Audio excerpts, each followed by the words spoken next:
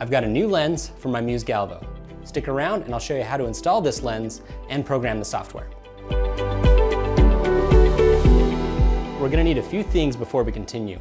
Make sure you have yourself some of these metal business cards.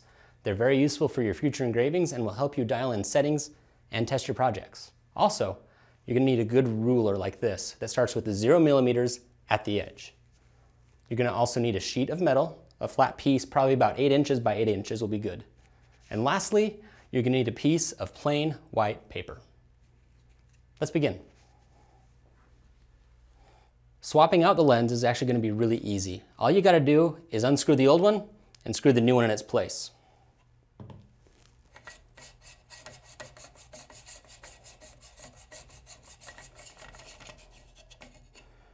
Now make sure when you're unscrewing it, you're just unscrewing this edge and you leave the shroud in place.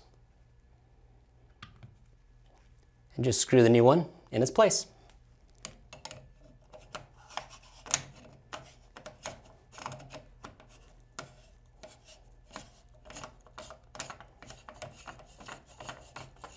So if you're missing something from the software or something's different than what I'm about to show you, go ahead and contact our support team and they'll be able to push you a new update.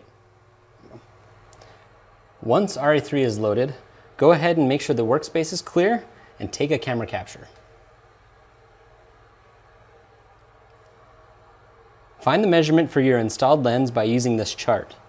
You can also find the chart in the user manual. Using the ruler, jog the laser until the bottom of the lens is at the height listed in the chart.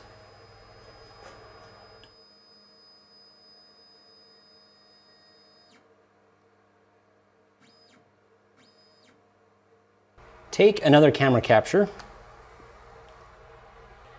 Now click the icon to the left of the camera capture to get the focus test settings. Select your newly installed lens from the list. Make sure the speed is set to 500 and the power is set at 10% and your increment is set to 1 millimeter. Place one of those little metal business cards directly under the red dot and then click Generate Test Pattern.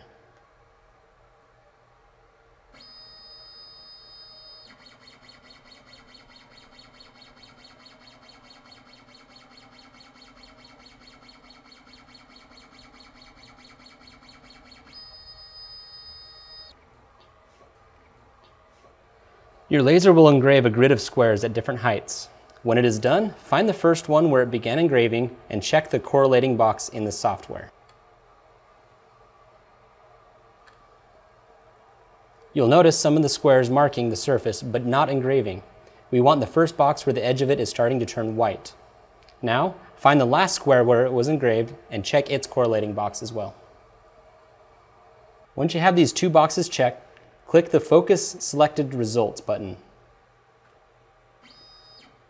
The laser will now be focused properly.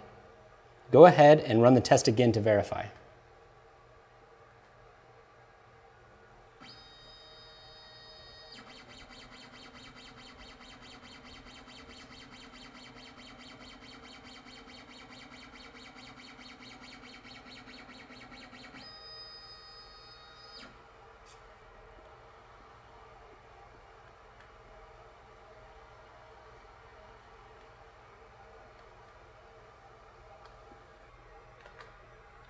Now that your laser is focused, it is time for calibration. Center your piece of plain white paper under the camera.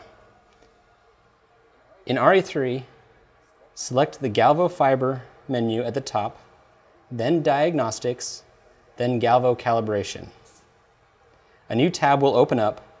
We have already completed the focus test, so let's just scroll past that. Click on Run Lens Calibration. You'll notice the camera display on your machine will go black and that the red dot will jump and dance around the paper for a while. When it's finished, the camera display will go back to normal and the red dot will return to the center. In the software, you'll now see this message that says Result Pass. Place your autofocus tag directly under the camera. You can look at the camera view on your machine to make sure it's in the middle. In the software, go back to the next section that says Tag Focus Autofocus Calibration. Select Take Snapshot. Since we know we are in focus, click on the Save Focus button. Don't worry about the Estimate Tag Dimensions button, since the one that came with your machine is already correct. Make a note of the height that is shown on your laser screen.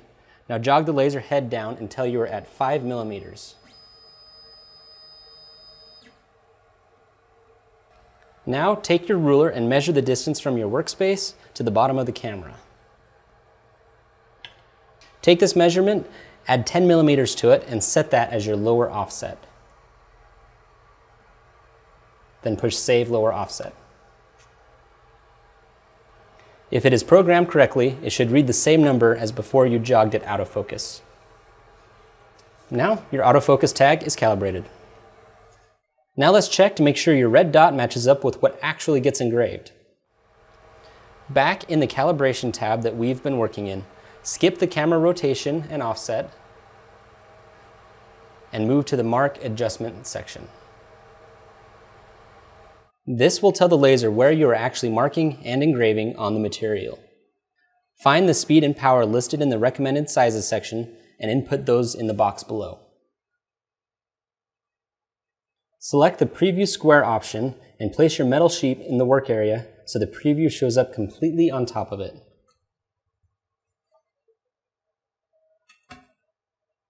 Now, when you get that lined up, push the Mark Square. This will draw the square on your material.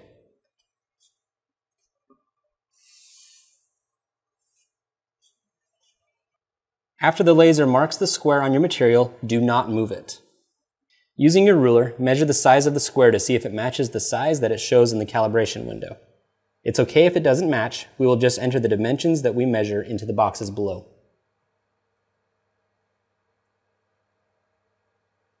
And then select Save Mark Adjustment. Now let's move the material slightly and engrave that square again.